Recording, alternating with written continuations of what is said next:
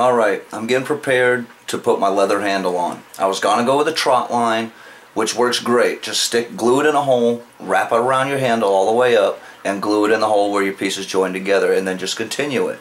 But it got rough on the hands on my last one. It just kind of abrasive. So I decided to go with leather. I'm using up my weird scrap leather. The pieces I haven't been able to use for anything else. I like the rough edges.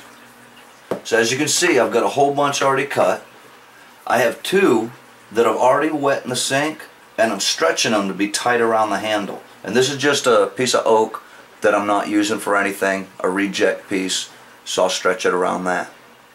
And how I'm cutting these is just wrapping around the handle and marking the amount of leather I need. And on the other side, marking to where they'll be the same distance through. And I'm going to put all these edges down, stacked up on the handle, to help conceal the fact that the handle comes apart. If it has multiple seams, then the one seam will not be noticeable. You can see how nice that makes it for us. This piece has a cut in it. I kind of like it, so that's what I'm going to use. Make it look old. Two things I'm going to do right now, folks. I'm going to go wet me some more leather and stretch it around this. And I'm also going to run in my sewing holes down along this leather.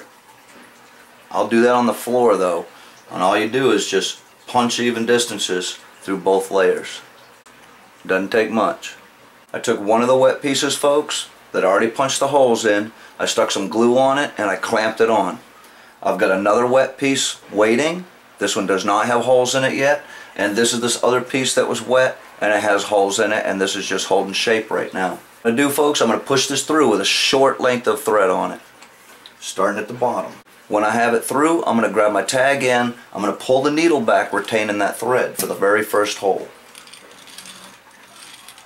Pull out twice the amount of line that you think you're going to need just to stitch up through here. And that's more than enough for me right here.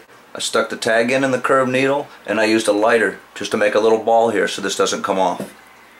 Push your needle through your second hole, drop back, cause a loop, and put your curved needle through that loop. Pull it all the way in, retract your awl, and pull that thread tight.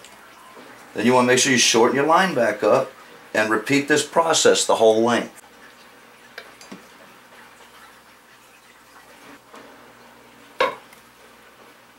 This had a second to dry, hopefully enough. Did not cut my thread and tie a knot, folks. I'm continuing one line all the way up this section. Now for my third piece, and I'm going to make one piece all the way to the top, and I'm going to stop it right on this edge. I'm down to the last couple stitches, folks, and I'm not going to finish it just yet. I need to trim this down and notch this off so I can tie off my last stitch and nothing's going to be in the way.